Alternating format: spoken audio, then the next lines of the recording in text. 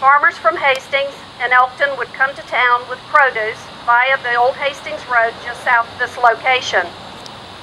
Moultrie was equally busy with lumber and turpentine, in addition to citrus groves and produce from family gardens.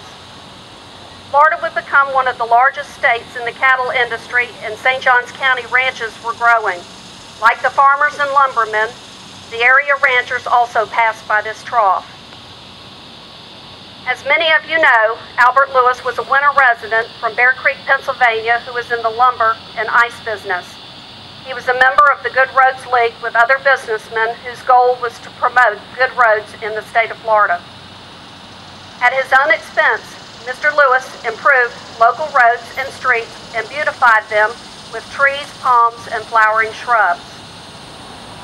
His benevolence was felt by the local hospital, churches, and schools through charity events and fundraisers. At current St. Augustine South, he created a picnic area at Moultrie Point and constructed a road to it. What we know now is Lewis Point Road. He built a picnic pavilion and a rustic palmetto shelter for picnickers to escape the rain, and a wharf so the area could be accessed by boat. In his biography of Albert Lewis, F. Charles Petrillo commented that many of the loans extended by him before his death were never met when he died.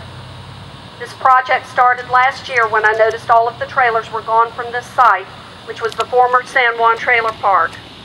Many years ago, I learned from my late cousin, Roy Barnes Sr., that the structure was a water trough, and I was concerned it would be mistaken as a planter and get torn down. I offered my services to Mr. Arbizani to research its history and take the steps necessary to arrange for a city marker.